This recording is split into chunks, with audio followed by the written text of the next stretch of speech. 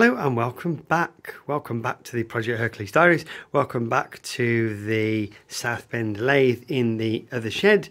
And this is a completely parallel boring bar that I went to Matt of Matt's Shed.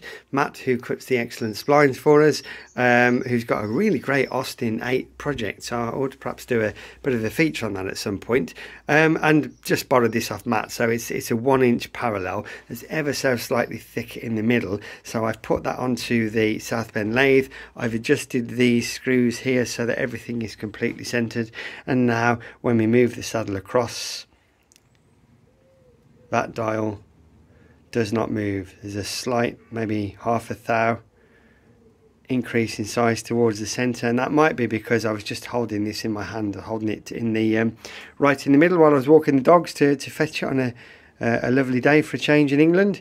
And so that South Bend now is absolutely completely true, which is great. One thing I will point out that wasn't in the other video, and this is just for the benefit of anyone else who's doing something similar with a lathe, the tailstock, you wind this handle here and it comes out because you use it for drilling. That's where the center is on a Morse taper.